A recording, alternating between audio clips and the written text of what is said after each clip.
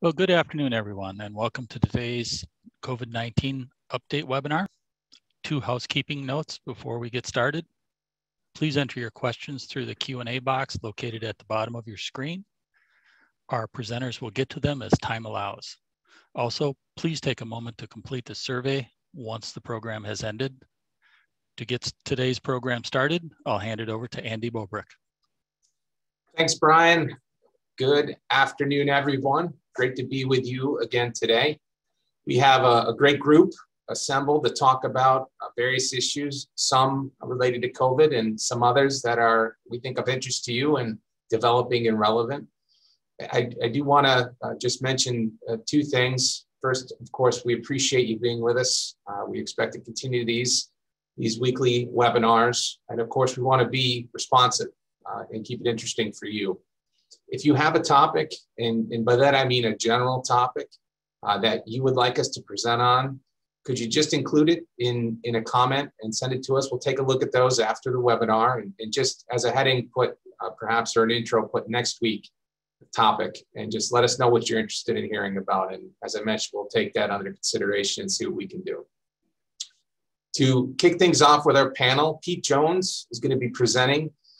As many of you probably saw, there was a very significant and notable union election involving one of Amazon's facilities. And Pete wanted to talk to you all today a little bit about that.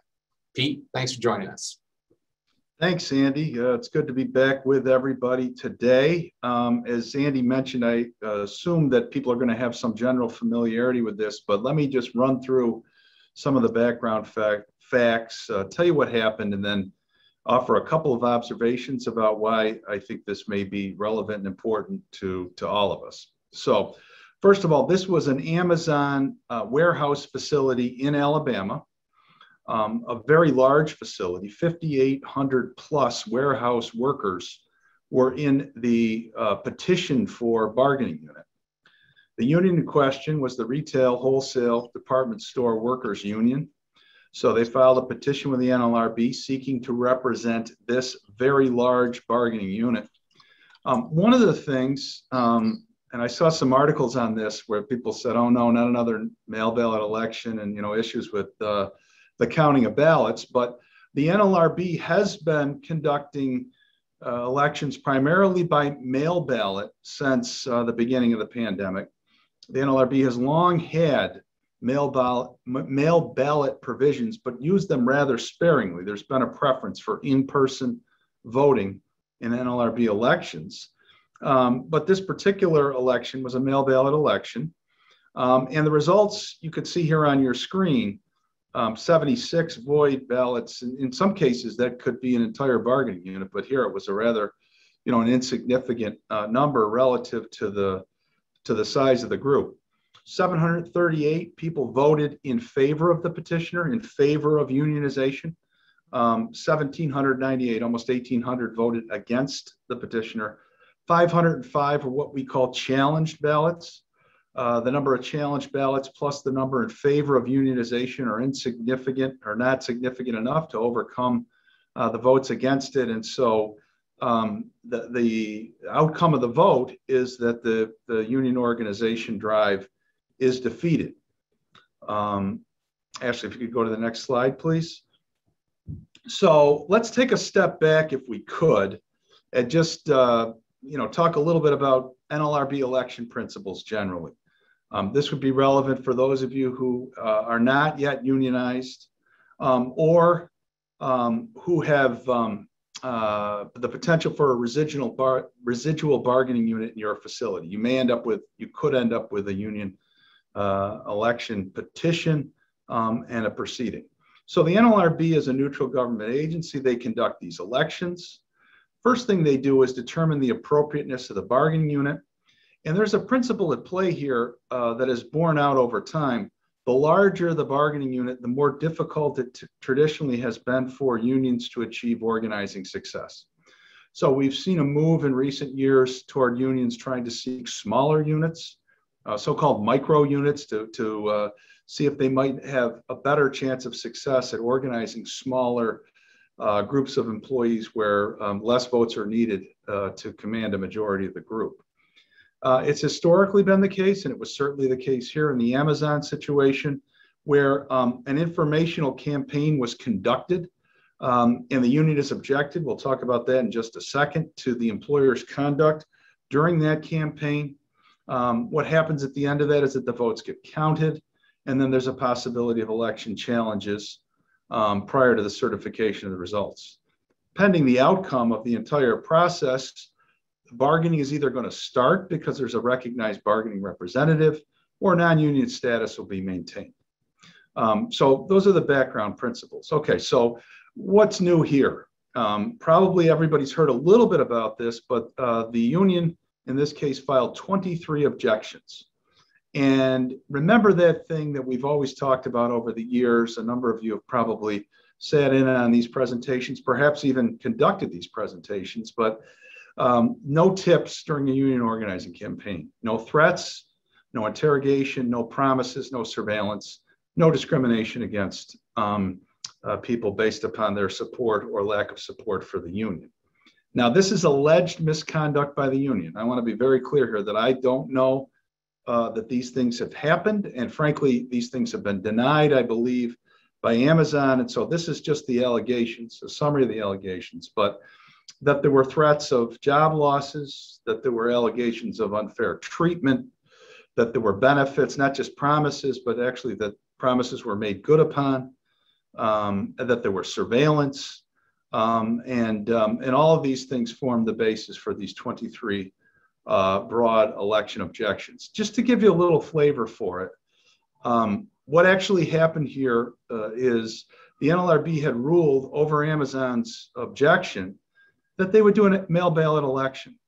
Amazon then prevailed upon the United States Postal Service to put a mailbox, a U.S. Postal Service mailbox on site to make it easier for people to vote. And the union has now alleged that that Amazon has implied that is somehow under the control of Amazon, and that would influence the outcome of the election. So we've got two different sides looking at the same set of facts and coming to a very different conclusion. Possible outcomes here: the election could be certified, election victory. For Amazon, possibility of a rerun election. And in some unique circumstances, the possibility of a bargaining order. I apologize for the background noise. Looks like we got a fire truck situation here in Syracuse. Next slide, please. Okay, so just the bigger picture, and I want to leave you with this. Less elections were held last year, I think because of the pandemic, well below the trend, which has been decreasing over time. So we've seen union elections trending downward annually for years. And last year was even more precipitous, probably as a result of the pandemic. I think the Amazon situation represents a very common fact scenario. That is, election results are often challenged by one party or another. But this particular election has captured the attention of many as somewhat of a bellwether for the future of union organizing. And could the union movement reverse trends that have happened over time, or would they struggle to organize such a large bargaining unit? You're all probably aware, but let me just give you the highlights. In light of the declining unionization over the years and the support of some officials, including the Biden administration, of unionization as a means to lift up the overall economy, we've got the PRO Act, which has been proposed and has passed the House and likely will not have the votes to pass the Senate. There's some highlights in there. It would alter state right to work laws.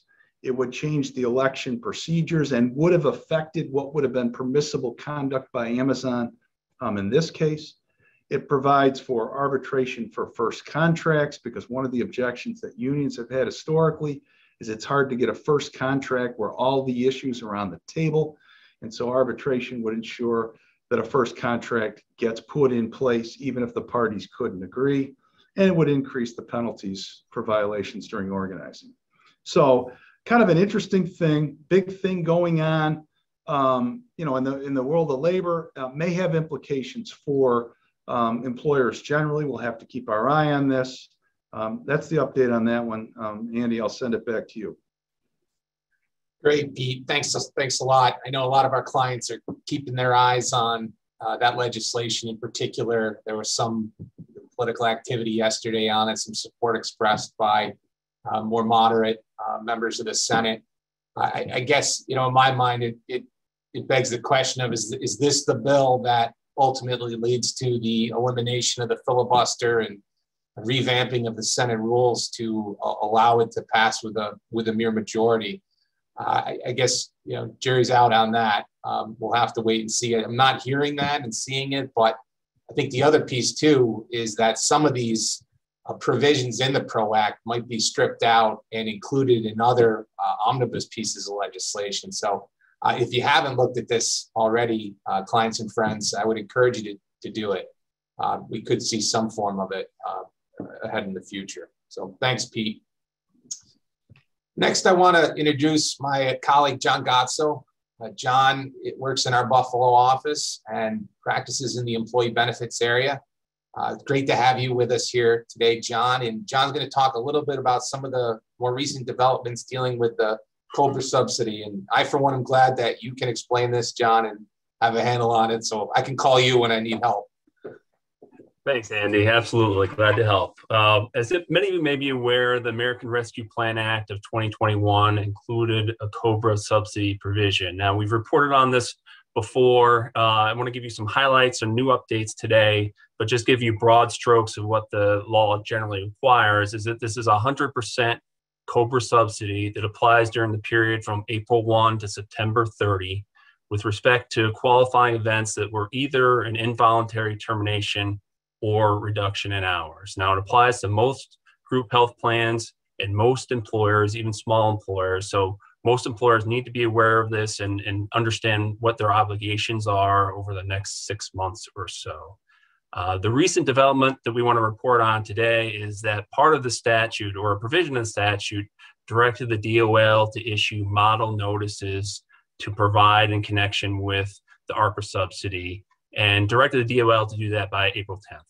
So the DOL just got in by the skin of their, just barely in on April 7th with these notices with respect to ARPA. And now they're available on the website, which we've provided to you. So what are these model notices and how are they supposed to be used by us as employers? First of all, you need to recognize if you've worked with the model notices previously, they need to be customized. I mean, these are the same, they look and have the same feel as your model notices that you may be traditionally using with respect to your COBRA obligations, but they do need to be customized. So it's not something you can just send out the door looking at the model notices. There's 5 of them that were provided by the DOL. We're going to just walk quickly through them and give you some general information regarding the notices, just so you have a feel of what you may need to do with these notices in the future. First is the model general notice and COBRA continuation coverage election notice. And this is really going to replace or supplement your normal election notice that you may be currently using with respect to COBRA. So this provides information regarding the subsidy as well as general information regarding electing COBRA. Now, this is going to be provided to both people who are potentially subsidy eligible individuals. So that would mean folks who are involuntarily terminated or folks who have a reduction hours, as well as anyone else who has a COBRA qualifying event. So this is really going to go out to all your qualified beneficiaries during this COBRA subsidy period. Second notice is this model notice in connection with extended election period. For folks who are familiar with this COBRA requirement, it has a look back feature to it as well. So not only with respect to new COBRA qualified beneficiaries on April 1st going forward, we also have to look back to people who either are on COBRA already or previously were offered COBRA and either elected or didn't elect, and whose COBRA coverage period would extend into this COBRA subsidy period. So that would be the April 1 to September 30 period that we're talking about. So this is kind of the second bite of an apple notice. And this is really one where I think the employers will have to do some work on to identify those individuals who need to be provided with a second chance notice and then deliver it to applicable former employees. The third notice is something called the model alternative notice, and that's basically a notice that's used for those employers that are subject to state mini COBRA laws. So the first two notices are really supplements to the federal COBRA provisions. This model notice or model alternative notice would be applicable with respect to a state mini COBRA law. So for example, if you're a small employer in New York, less than 20 employees and subject to New York State mini COBRA, this would be the notice that you're using with respect to notifying folks about the ARPA subsidy. The model notice of expiration of premium assistance, this is really a new notice that applies. It was not previously part of the COBRA statute, and it's designed to provide individuals with notice of the fact that the subsidy is expiring. So in most circumstances, this might be provided prior to the end of September 30th. And when the subsidy ends, you have to provide it between 15 and 45 days prior to the end of the subsidy. So that's in most circumstances where you'd be using this. You also use this if someone's COBRA period ends within the subsidy period, meaning their COBRA period might expire, for example, on July, at the end of July. You'd have to provide this notice to that individual prior to the expiration of that COBRA period as well.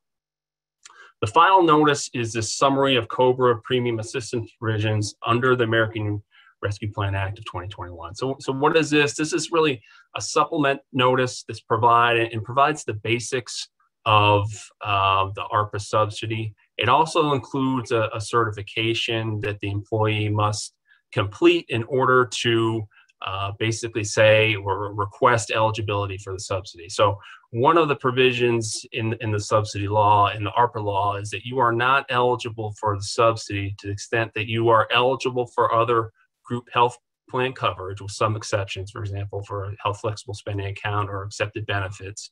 But in general, if you're eligible for other major medical plan coverage, you're not eligible for the subsidy. Also, if you're eligible for Medicare, you're not eligible for the subsidy. So this summary asks the employee to make that representation, or former employee to make that representation, whether they're eligible for these other types of coverage that would then make them ineligible for the subsidy. So that's an important piece of the COBRA package that you're going to be sending out to your qualified beneficiaries in order to have that information regarding the subsidy. So in general, the big picture here, I think, is that these are very helpful for employers. The DOL also issued, in connection with these model notices, some FAQs regarding the COBRA subsidy. And this is really the first piece of guidance, other than the general notices that will provide you some information regarding the subsidy. This is really the first piece of guidance that the federal departments have issued in connection with the subsidy following the statute itself. And while it does provide clarity on certain issues, there certainly are some issues that are still unknown, and we're waiting for, or hopeful to have, additional guidance regarding some of the unclear provisions in the law. If you step back to 2009, there was a similar COBRA subsidy provision in the law where the IRS issued pretty comprehensive FAQs about, for example, what will qualify as an involuntary termination under that law. We're hopeful that we'll get updated guidance similar to that 2009 guidance because the FAQs that were issued in connection with the model notices are not as complete as that prior guidance. But in any event, they do provide some clarity on a few issues, and I'll touch on some of them right now. One issue is folks who are used to working with COBRA may know that in addition to the ARPA subsidy, there's also a provision out there that delays the time, and this is really COVID relief, delays the time in which qualified beneficiaries are required to make their COBRA election. And in general, we're not going to go into the ins and outs of that relief, but in general, you have a year from this COBRA relief, provided a year in which to make that election, or if the national emergency ends earlier than that, a shorter time period.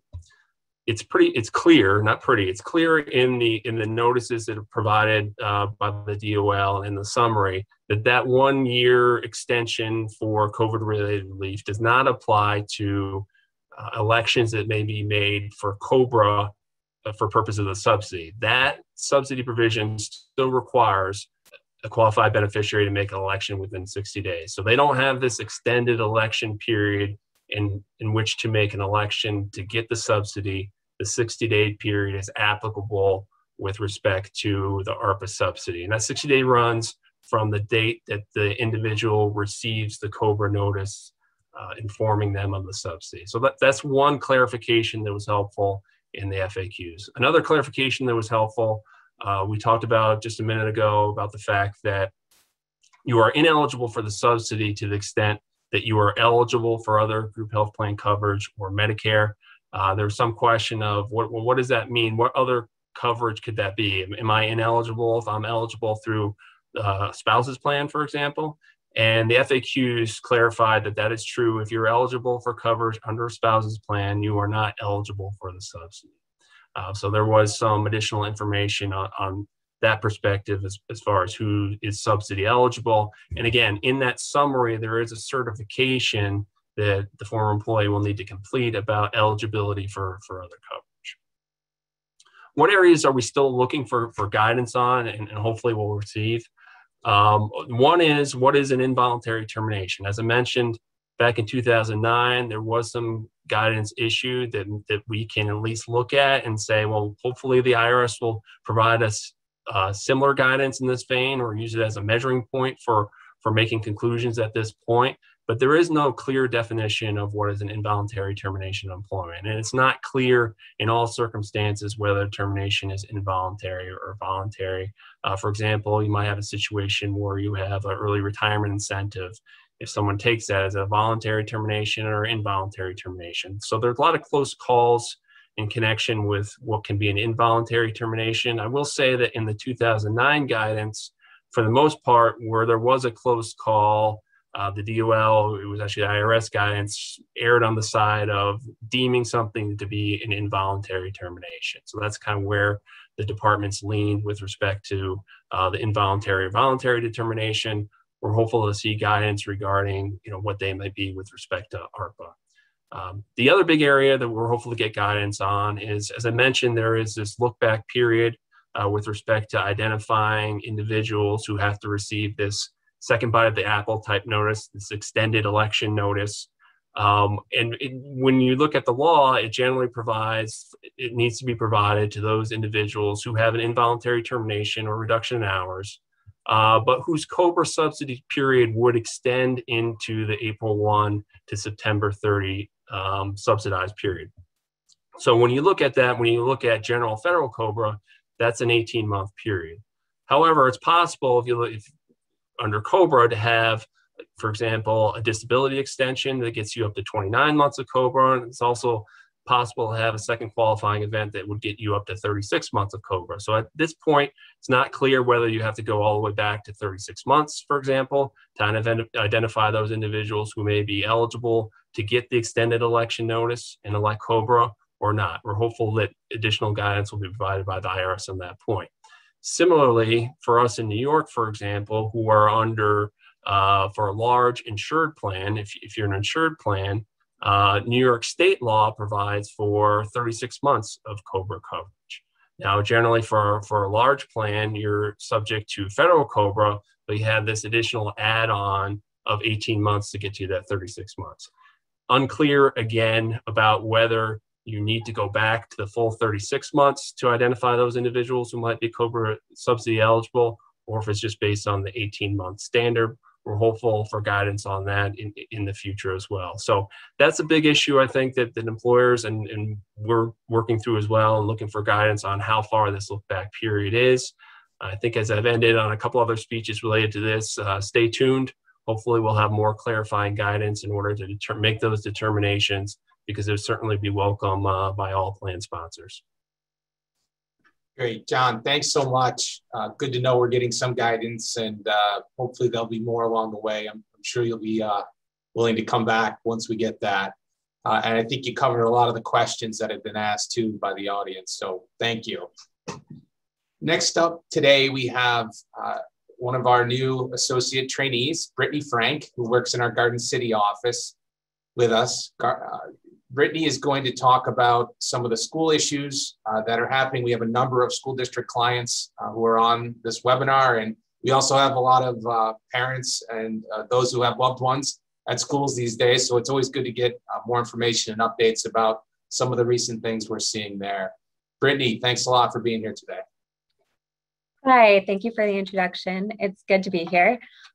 So last Wednesday, the New York Department of Health provided an overview of the interim guidance for schools that was released on April 9th. And towards the end of the presentation, they answered a number of questions that are frequently asked. So I'm just going to highlight a few of those questions and the answers that were given. The first question was, during lunch, when face masks are not worn, can barriers be used to permit students to sit within 6 feet of one another? And are barriers included as an option for physical distancing under this new guidance? And the answer that was given was that under this new guidance, barriers are not recommended. 6 feet of distance is required at times when eating meals or drinking, or at any other time when masks must be removed. So this may mean that meals can't be eaten in classrooms that have been converted to 3 feet of physical distancing during instruction time. Another question that was asked was, are masks only mandatory when 6 feet of distancing cannot be maintained, but may be removed when individuals are at least 6 feet from one another? The answer is that masks are required at all times except during meals. And then moving on to another question. So the interim guidance states that faculty may instruct more than one cohort as long as appropriate physical distancing is maintained. Does this mean that secondary classes that move from period to period are cohorted if they contain the same students for the full school year? The answer was that as long as the cohorts are in fixed or pre-assigned groups of students with reasonable group size limits, and those size limits are outlined in the school's plan, secondary classes that move from period to period meet the definition of a cohort. And reasonable efforts should be made to prevent intermingling between cohorts to the extent possible, and to make sure the cohorts are fixed for the entirety of the school year. The next question is, how is a district to determine its level of community transmission? The CDC metrics and state data are both publicly available. The ultimate decision by school districts to reduce physical distancing in classrooms will come down to a local community's risk tolerance based on its own unique circumstances. So schools should work with their health departments to have an understanding of their community rate of transmission, and this should drive decision making. Districts should look at the publicly available data sources. If 3 feet is permissible, are we still quarantining anyone within 6 feet of a COVID positive individual? So even though students are permitted to sit 3 feet from one another in classrooms, for the purpose of contact tracing, the 6 foot close contact rule still applies. So contact tracers will continue to look for individuals who have been within 6 feet of a positive case for at least 10 minutes within a 24-hour period, even if masks are properly worn. So that should be taken into consideration as schools determine how to update their plans.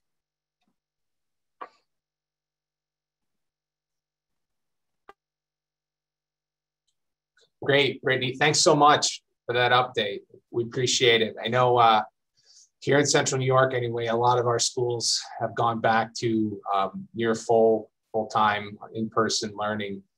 So far, so good here, as it seems in Central New York. Hope the same is true. I know so many of our clients in that area have been working hard to bring this change.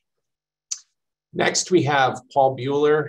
We are getting still quite a few inquiries every day about unemployment-related matters, including some of the fraud issues that have persisted. Paul today is just going to give us a quick update and flag some issues for your attention. Paul, thanks. Thanks, Andy. So yeah, we're going to talk a little bit about some of the fraudulent unemployment claims that we've all seen. And at the outset, the first thing that I always recommend that employers do is make sure that they've properly identified a fraudulent claim.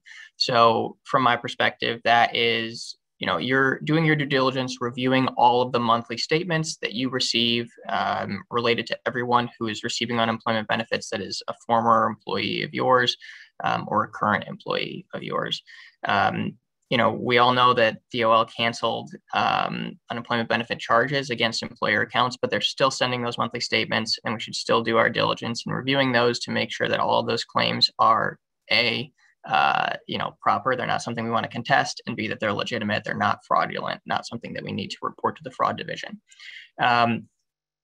A couple things to kind of consider as you're trying to identify whether a claim is fraudulent. One thing to think about is, let's say you have an employee who resigns and then they take another job and they quickly are fired or resign from that position. So that's what I mean here by consider interim employers. In a lot of situations, if they only worked for that interim employer for a very brief period, DOL will charge not just their interim employer, but they'll also charge those unemployment benefits back to you guys. This happens every once in a while. Unfortunately, there isn't a lot that we can do about it. It's still a situation where you want to try and contest, but it's not a situation where employers have a lot of success in contesting. The other thing to consider is when you have a situation where someone might be eligible for partial benefits. So you might have a current employee who works a reduced schedule and is still receiving some amount of partial unemployment benefits. And those are not necessarily fraudulent claims, because it is possible for someone to work a reduced schedule and still receive unemployment. So we talked about this a couple of weeks ago, but there's a new test for partial unemployment, new criteria. It used to be that if you earned less than $504 a week, and you worked less than 4 days in a week, you could receive partial benefits. And it was basically, if you worked 4 days a week, you got nothing. If you worked 3 days a week, you could get 25% benefits. 2 days a week, you could get 50. 1 day a week, you get 75, and no work at all would get you 100% benefits. Of course, obviously subject to that $504 cap. They've changed the criteria now, so it's an hours-based approach, and anyone who works less than 30 hours a week, and again, earns less than that $504 a week, can be eligible for partial unemployment benefits.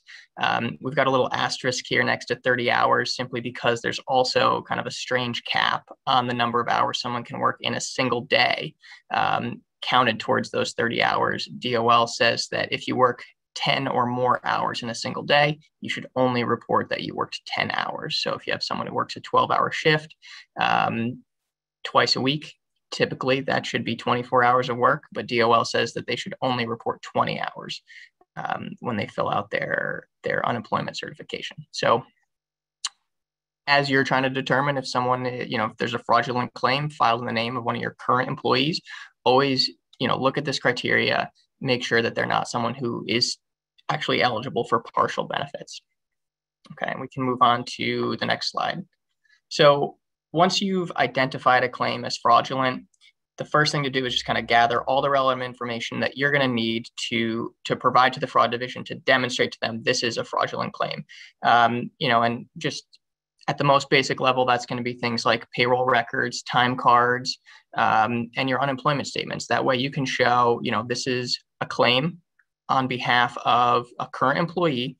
They were paid, showing their pay statement saying, okay, here they made more than $504 a week. They should not be getting any benefits. Or here are their time cards that show they worked more than 30 hours. And so if they're reporting that they worked less than 30 hours, or if this is a claim that was made by, some third party person who was able to, find out a social security number of one of your employees.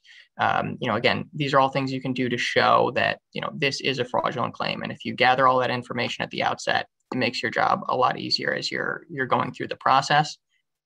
The other thing that I always recommend, just as a best practice, and this isn't specific to fraud, but I always like to keep a spreadsheet of all your active claims, where they are in the process, what the upcoming next deadline is, because there are very important deadlines in terms of contesting benefits. And sometimes if you miss one, DOL won't necessarily let you file things late. So that way you can keep track of all your active claims, including any that are fraudulent, so you can track where you are in the process and know, this is what I provided to DOL. Here's when I provided it. Here's the next deadline. Like I said, deadlines in these situations are very, very important. All right, so we can move on to the next slide here. So in terms of actually reporting, there is a fraud hotline. You can call someone and speak to them. We've also, independently directly spoken with contacts of the DOL from the fraud division, but they've basically assured us that the quickest, easiest way for everyone to report fraudulent claims is simply to report it through their online fraud portal. So we've got a link here for how to do that, and you should be able to provide all the information that they need to show that the claim is fraudulent. They also strongly recommend, and you should encourage any employees who have had fraudulent claims made in their name to report that to the Federal Trade Commission, because that is considered an instance of identity theft. And they may also want to contact the local police, simply because the one critical piece of information to every application for unemployment benefits is a Social Security number. And so if somebody has a fraudulent unemployment claim filed in their name, that means their Social Security number has been compromised. And of course, that's one of the most critical pieces of personal information that we all have. So again, you want to independently report this to the fraud division. You can encourage the employee to also report this to the fraud division. Again, if it's this third-party person who has, compromised their Social Security number, in that situation, again, encourage them to report this to the Federal Trade Commission and to contact the police, because this is identity theft. And we can just move on to the next slide here. So the other thing to consider here is that, while these fraudulent claims, hopefully will be all removed from the account if you can demonstrate that they were improperly assessed against your account or anything like that. But also keep in mind that DOL, at least until further notice, has removed all charges from employer accounts. And so from a practical perspective, that means, for example, for you self-insured employers that use the benefit reimbursement model and pay out of pocket, because these charges have been assessed to the general account, you're not going to get a direct bill for this money. It doesn't mean you shouldn't contest it. It just means that luckily you're not going to have to pay out of pocket for these fraudulent claims right now.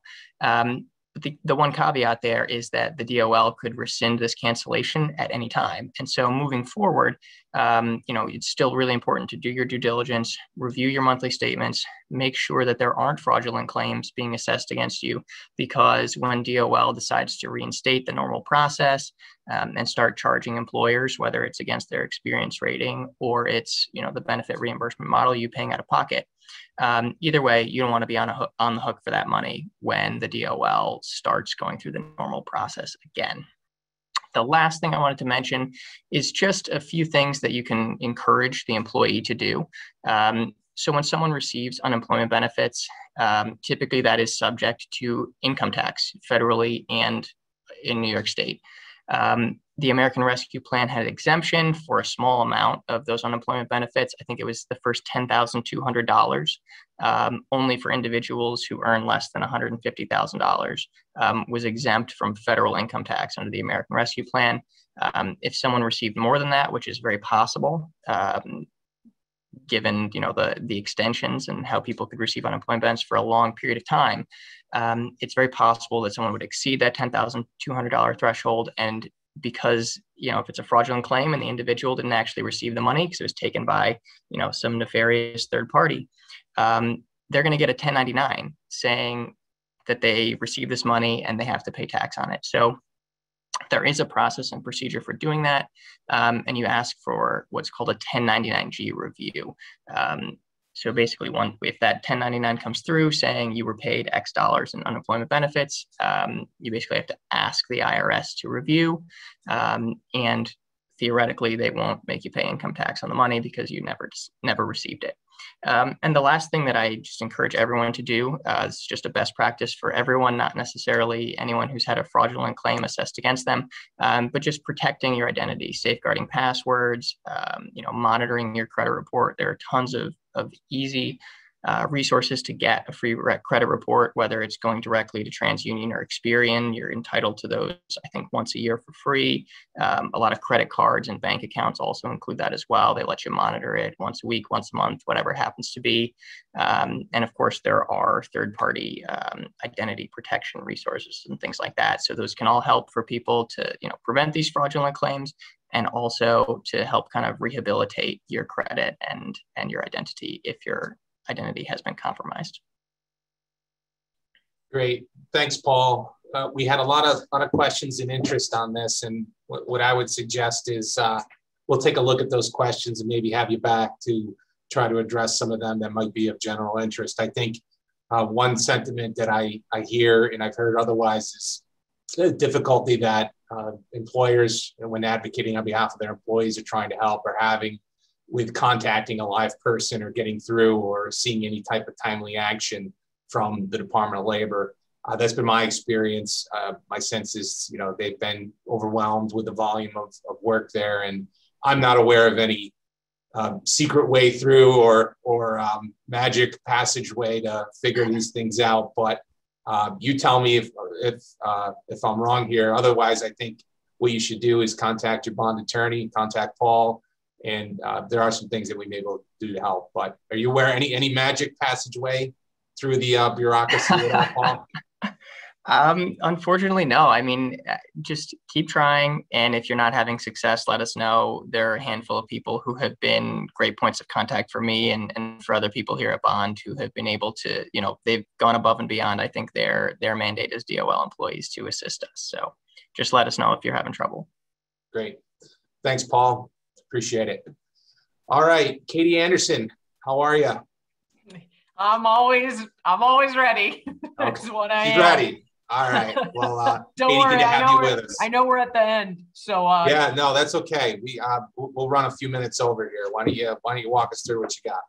Perfect. So continuing with the good news, we're seeing a decrease in cases throughout New York State. Western New York is having some issues with their case numbers, but again, we're finally getting lower than, we almost got there in March, but then we had this spike.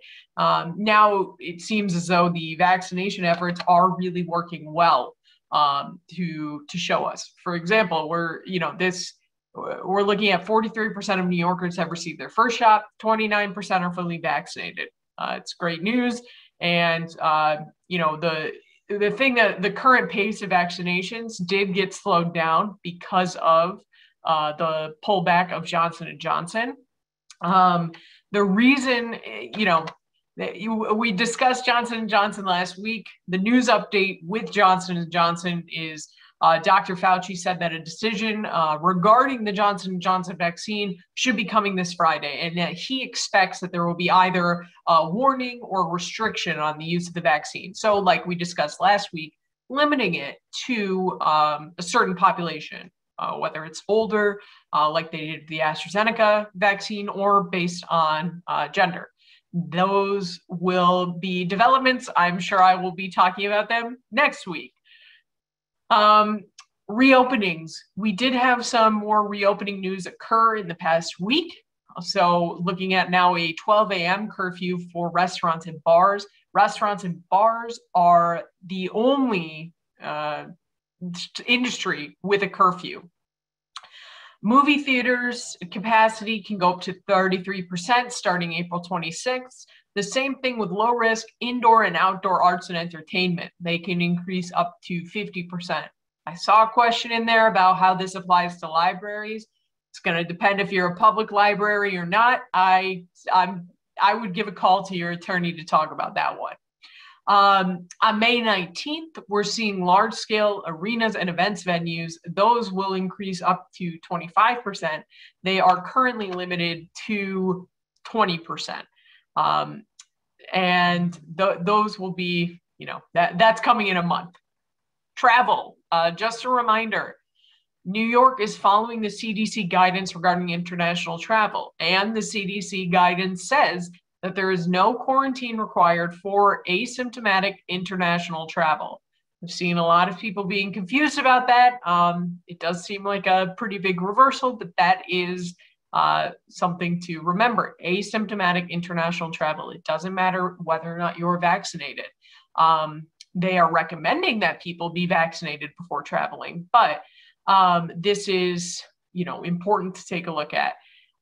New York does recommend for anybody who travels internationally that you are tested within 3 to 5 days upon returning to New York, no matter whether or not you are an international travel or domestic traveler. Just get tested, or if you're fully vaccinated or not fully vaccinated.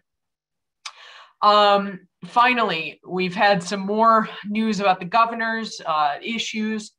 There on April 13th, and this was all put forward by the New York Times yesterday, but on April 13th, the comptroller, Tom DiNapoli, formally referred a potentially criminal investigation into the governor to the Attorney General Letitia James. This inquiry will be focusing on the alleged use of state staff and state resources when writing his book in 2020. The Public Officers Law broadly prohibits elected officials and state employees from using property, services, or other resources of the state for private business or other compensated non-governmental purposes. So this clause has taken down a lot of other people before, took down a prior comptroller. So there are now 4 investigations into the governor. There are 2 investigations being handled by the state attorney general, 1 federal investigation about nursing homes, and then you have the assembly impeachment inquiry, which is focusing on all of the above. So that is my update. I'll see you next week.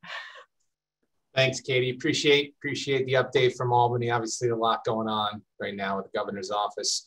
Thanks again to all of our presenters today. Thanks to you, our audience. We're glad to have you, and we look forward to seeing you all next week. Again, please take the time to complete the survey at the end. It's helpful, and we do review that information every week. Thanks again. Have a great day. Take care.